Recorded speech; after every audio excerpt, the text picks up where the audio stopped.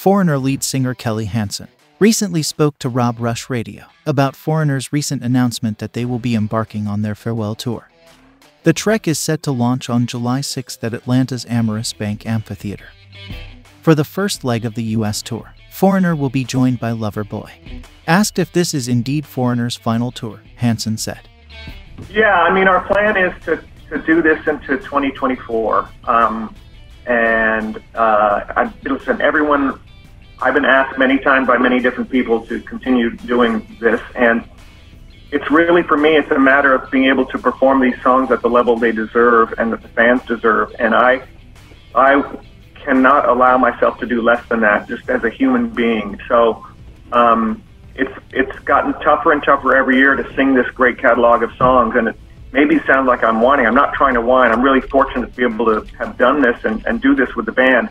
It just, I don't want to sacrifice the quality of these songs and the performance of these songs. So I think it's better to, say, you know what, I'm going to leave here strong and let the memory of this live thing be strong as well.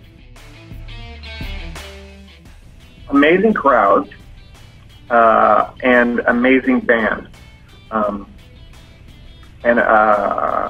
mean, what a great band with people that we all enjoy being around each other. We enjoy each other's company, and playing a catalog of songs that you couldn't dream of, you couldn't buy, like as a singer, to sing so many hit songs from the start of the show to the end of the show. There's no fluff or filler, there's no bull, and that's just a dream to have happen. And so I'm going to miss all that, and it's been a hard decision to make, but I think you have to get onto these things early and make sure you're doing the right thing. I've seen far too many other live entities happen that I really feel shouldn't be out there anymore.